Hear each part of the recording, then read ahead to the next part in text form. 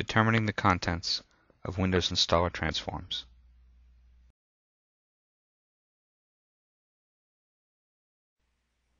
A transform, or MST file, is a file that can be used to modify an MSI installation during the installation process.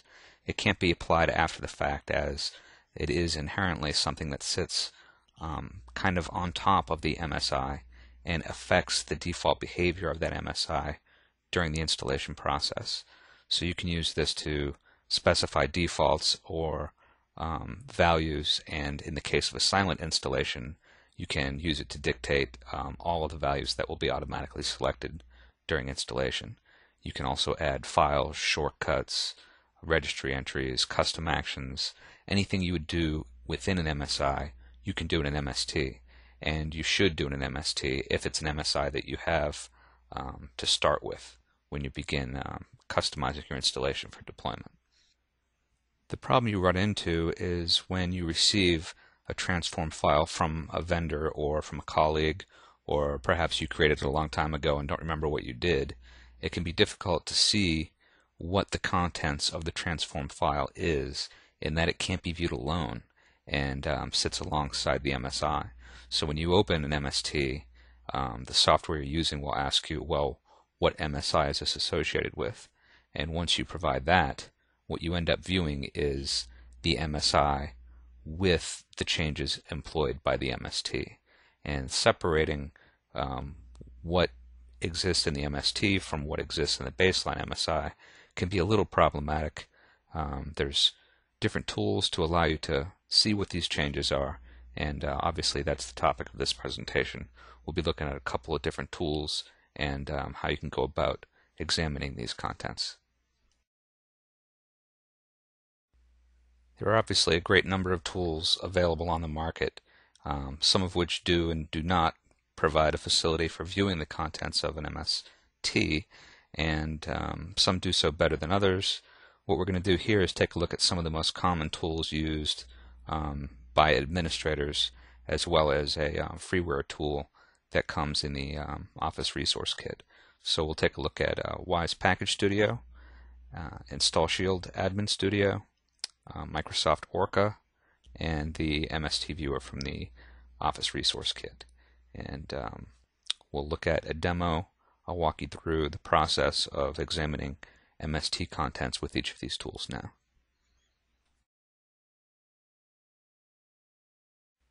So let's get started looking at Wise Package Studio, which is one of the most common MSI manipulation tools used by administrators.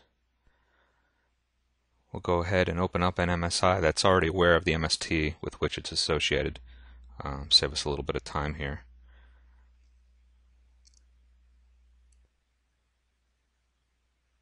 Now we won't be able to view the changes within the Installation Expert view. We need to go over to the Setup Editor view, which is kind of the table view, is actually where we're going to have to go to see the changes. But Wise has this tool, Visual MSI Diff, built in, where you can compare the contents of two MSIs, or in this case, a transform to the current MSI. Here we have a key for what is contained. We can see both the values in the MST and the original values in the MSI, whether something's been changed, added, or removed.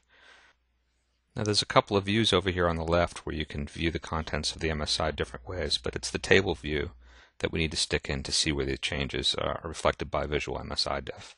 Alongside the tables that have changes, you see this change icon. In this case, we see the file has been removed using the MST. Files, registries, properties are really the most common things that you'll see changed in MST, although you can change anything. And here we see the value before and after the MST. A file's been added by, or a property rather, has been added by the MST, and another's been removed. Now, there can be other things that show up as changed that may be inconsequential, and the validation table is a good example of this. Just in the process of applying the MST, some things in the validation table changed, which we really don't care about. So 99% of the time, the places you're going to want to look are the file, registry, and property tables for changes, particularly when it's a response transform. In that case, you're dealing almost exclusively with property value changes. So now let's jump into InstallShield Admin Studio, another very popular tool among admins.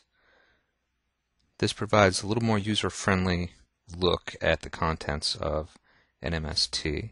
So let's go ahead again. The MST in this case knows about the MSI it's associated with, so it's not going to ask us.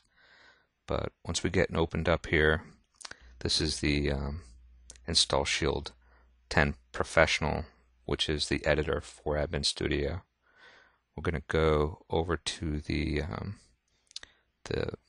Property Manager for a second, just to show you this is the normal interface for viewing properties, but when you're looking at the differences in an MST, you need to go to this Direct Editor view. See there, the validation table has been modified by that icon like we looked at before. The file table, there's the file removed. Much more easy to see that it has indeed been removed. Let's scroll. Let's take a look at that property table again. You can see it's been edited again by that icon, and scrolling down we can see this one's been removed, this one's been added. For the Palm users value, if you hover over it, we can see that 0 pop up. That tells us that's what it used to be until the transform got a hold of it, and which it changed that value to 1. So a very good view for looking at this, although you do have to go to the Direct Editor. You can get a pretty clear, intuitive picture of just what's been changed. All right, we're going to take a look at determining MST contents with ORCA, which is a tool provided with the Windows Installer SDK. It's really intended mostly for developers, or if you just need to take a quick look at the contents of an MSI or MST and perhaps make a quick change. But as far as really going in and adding significant functionality, you really want to go with a more graphical editor. That being said, a lot of people do use ORCA that are just familiar with it or are comfortable with the Windows installer table structure and what everything is and where it needs to go. So it actually does have a good validation facility built into it, and as you'll see here, you can indeed see changes made by an MST. So let's take a look. If ORCA's got nothing else going for it, it is free. So we'll open up our MSI. You can see this is just a list of tables here. You click on the table, you see the properties and values, or values contained within that table. So apply a transform, we choose it, and now you can see over on the left hand side the file table has been changed by that indicator, and that green line through it means that's been removed. Scroll down a little more and take a look at those properties. Again, indicated by that marker that it's been changed. This is a little hard to look at, but it is showing you what changes have been made, that something's been added, removed, etc. So it will do the trick for you. If you just need to take a quick peek, this might be the tool for you. Now with these other tools and even their demos, if that's all you can get your hands on at your disposal, you may not need to take advantage of this tool. However, it does exist, so we'll take a quick look at it. Within the Office Resource Kit, which is available for download online for free, there's a tool called MST View Exe, which will generate a text file and display to you in Notepad the changes employed by an MST. So let's have a look. Now there's not a whole lot to show here because it is a very straightforward tool, but you select the MSI, you select the MST, you click View Transform, and that's what you get. It's not the most user-friendly report that exists, but if you have an idea of what you're looking for, or want to save the information as to what changes with an MST, this can indeed be a helpful tool. To view and see what changes have been made kind of intuitively, the other tools are obviously going to do a better job at that. But if you want to report, this is a free tool and it does the trick. Well, I hope this is something that you've found useful and it's shown you something you don't know, maybe exposed you to a product you hadn't seen before.